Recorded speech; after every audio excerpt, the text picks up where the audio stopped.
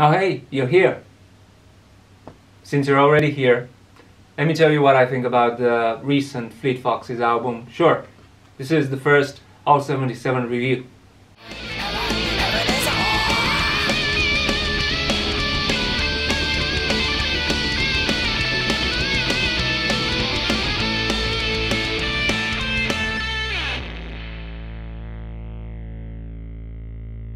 So like most people, I became aware of the Fleet Foxes around 2008 when they had their surprise pastoral folkish hit White Winter Hymnal. I knew that they were signed to Sub Pop Records, which was a bit of a surprise at the time, and they were compared to bands like Crosby, Stills and Nash and Joni Mitchell. So I just assumed that they were the new breed of indie folk that was very popular on the airwaves and television at the time. In many ways I was very wrong. What the Fleet Foxes really remind me of is, well, Brian Wilson and the Beach Boys circa 1971, 1973, albums like Holland, Surf's Up, the more experimental Beach Boys album, basically the ones on which the Beach Boys decided to give Brian Wilson another shot at taking the reins of the band, obviously inspired by Smile, their 1967 album that never was. Instead, obviously, they released Pet Sounds. But back to the Fleet Foxes. This is the group they most remind me of, and once I got to listen to them closely, it was clear that they were far ahead of the bands that were also very popular around 2008. Of course, I'm talking about bands like the Lumineers, Edward Sharpe and the Magnetic Zeros, bands that had bona fide hits, what I'd like to call stadium folk. Fleet Foxes' career trajectory has been very odd indeed. This is their fourth album. About their fourth album. And a lot has happened since they last released music. Of course, their first two albums, their self-titled and Helplessness Blues, really introduced them to the world and really made them very popular. But soon afterwards, they pretty much folded and disappeared. Of course, they lost their drummer, and not necessarily an integral part in their sound, but Father John Misty, or as he was then called, Josh Tillerman, left the band to pursue a solo project, which in many ways ended up eclipsing what the Fleet Foxes had managed to do for themselves. In that time also, bands like I mentioned the Lumineers and groups like that ended up having a lot of hits, ended up being used in a lot of marketing campaigns, and it did seem like the Fleet Foxes would just be a speck on the late 2000s music. This is their fourth album, and it's a much more casual affair. This is actually the most surprising thing about the record. Okay, so what has changed since their last album, Crack Up? Well, a lot has changed in terms of tone and style. Obviously, what the Fleet Foxes are best known for are the vocal harmonies, the layered parts, the instrumentation, usually reliant on acoustic guitars, but not solely that. They do have percussion, so in a way I was actually surprised to learn that Fleet Foxes drummer Josh Tillerman had left the band when it did happen. My first thought was, wait, Fleet Foxes have a drummer? But they do. They actually contribute with a lot of sounds, a lot of small sounds that add to the soundscape. By the time of their third album, Crack Up, they really went into a direction that many described as proggish. Really what happened is that their songs just grew in complexity, and the lyrics became even more obscure, less easy to pin down and to understand. But this is not the case with Sure, and in many ways it's their most agreeable album, the most easy to get into, and what I think this owes a lot to is their age and their maturity, and the fact that in many ways it looked like a long shot that the Fleet Foxes would make another album at all.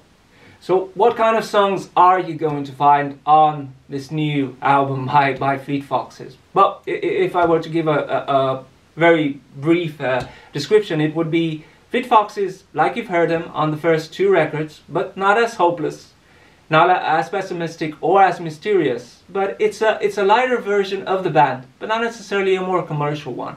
I would say in a way it's a more childish, easygoing version of the band. For the first two songs, for example, Waiting in the Waist-High Water and Sunblind, they find the band trading in the same gorgeous melodies that inform Robin Pecknold's songwriting. And obviously it was this sound that has garnered them the most attention and has gathered the most imitators. Obviously, when the Fleet Foxes appeared on the scene, they were compared to groups like Crosby, Stills, Nash and Young that made big use of vocal harmonies. And even the melodies in themselves, as odd as they seemed for the time, maybe they had something in common with Carole King or with Joni Mitchell.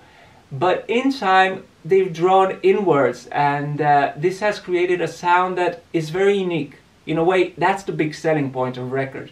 Although it is more of a pop, folkish record by Fleet Foxes standards, it's very much their sound. And even though they have so many imitators, nobody can really produce what they do on a good day.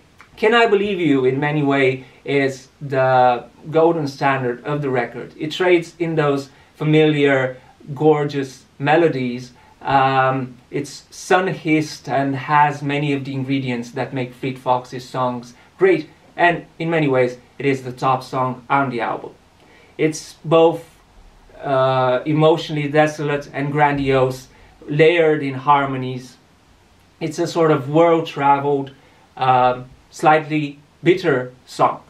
For a week or two, sounds almost like a folk gospel, which wouldn't be out of place with previous Fleet Foxes recordings or of what we know of their beliefs and their principles. But then again, there's Young Man's Game, which in a way is the most pop-centric song the Fleet Foxes have ever recorded. I think this was actually the first one I heard, because when the album did come out, it was announced on a lot of platforms. Obviously, things like Spotify had ample commercial appeal there.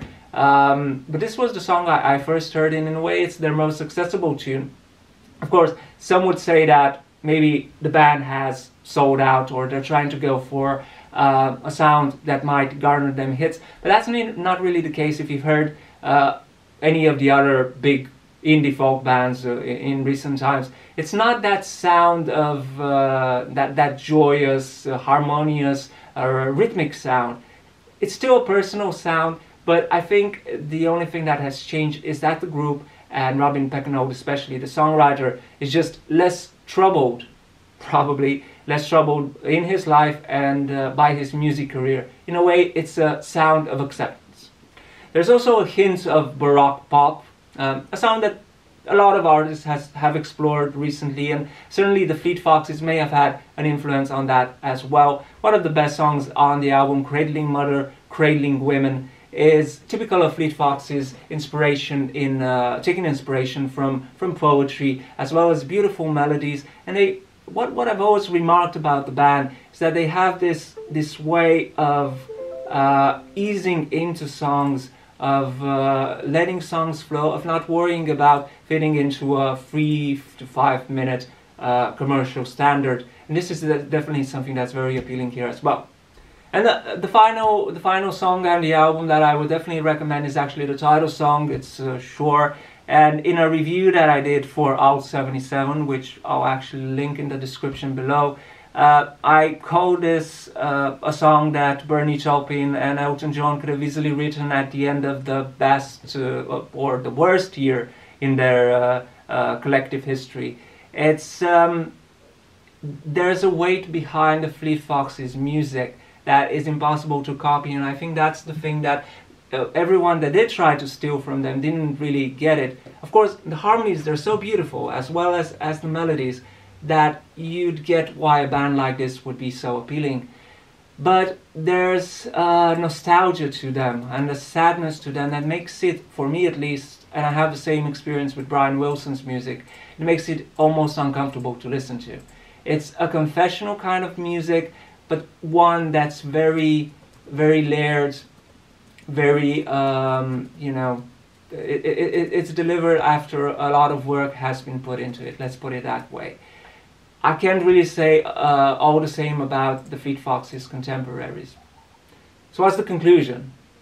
Well, even though Shore is the most accessible Fleet Foxes record, and even though perhaps it's the least appealing for me out of the 4 albums they've released so far, I would definitely recommend hearing it, and I'd actually recommend listening to it a few times. It's a one album you'll probably come back to, and one album that's going to serve a lot in the discography and the myth of the Fleet Foxes. In fact, if they hadn't put this album out, I don't know exactly what their part in modern history of music would be. It'd be something of an oddity. It'd be this band that was signed to Sub Pop, the record label that's most famous for Nirvana, and they delivered this weird baroque folk, and then they just disappeared. But this is not the case. They've actually come back. They seem more level-headed. They're just as uninterested in media trappings as they've always been. And delivering this record, as easy to get into it as it is, it still shows that they had something inherently more special than all the other artists that carved a career for themselves with a similar sound, and probably taking direct inspiration from Robin Pecknold. My verdict is that even though this is not the kind of music I would listen to every day, personally, it's something I check out once in a while because it's beautiful but almost uncomfortable to listen to. I think this is one of the most unique voices of recent decades, and this is what this album proves. If I were to give it a grade, as we often need to, I'd give it a B+. It's a great album. No one else could make it, and in an age where everybody is doing this retro styling just to please algorithms and to get on Spotify playlists, Fleet Foxes are beyond any algorithm and beyond the clear categorization. So calling them a folk band is almost doing them an injustice. Great record, an oddity, and a gem. Okay, that's my review. Get out of here.